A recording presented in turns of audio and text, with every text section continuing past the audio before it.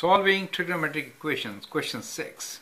Solve cos square x plus sin x equals to 2, where x is between 0 and 2 pi.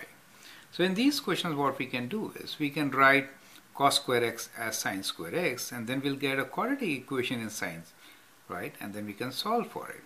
So that's what we are going to do. So I can write this as, let me copy the question first, cos square x plus sin x equals to 2. So cos square x can be written as 1 minus sin square x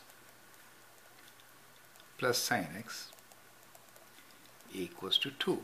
Now let's take each and every term on this side and then write our equation as 0 equals to sin square x. So I'm just rearranging all these things, minus sin x. And when you take 1 on this side, it becomes 2 minus 1, which is 1, right? Plus 1. Now, so this is a quadratic equation, and we can always factor this or use the quadratic formula to find what sin x is, right? Now, so the variable here is sin x, right? The coefficients a, b, and c for us are 1, 1, and 1, right? So what do we see here? So we see b square. If you see how many solutions will this equation have, you do b square minus 4ac, right? If you do b square, b is 1, right? A is 1 and c is also 1. So that means 1 minus 4 times a is 1 and c is also 1, which gives us 1 minus 4, which is minus 3, right? Now since b square minus 4ac is a negative number, there is no solution. Do you see that?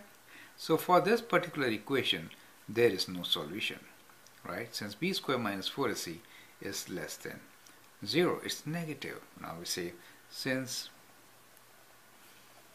b square minus 4ac is less than 0, right? No solution. So there could be equations which have no solution at all, correct? That's kind of important. Even if you use quadratic formula, you'll end up with this in the square root, correct? And square root for negative numbers will not have any solution. So we say no solution in the domain of in real numbers, right? So normally we are saying x belongs to real numbers, right? So in the domain of real numbers, we don't have any solution for this equation. So that's a very interesting example, no solution.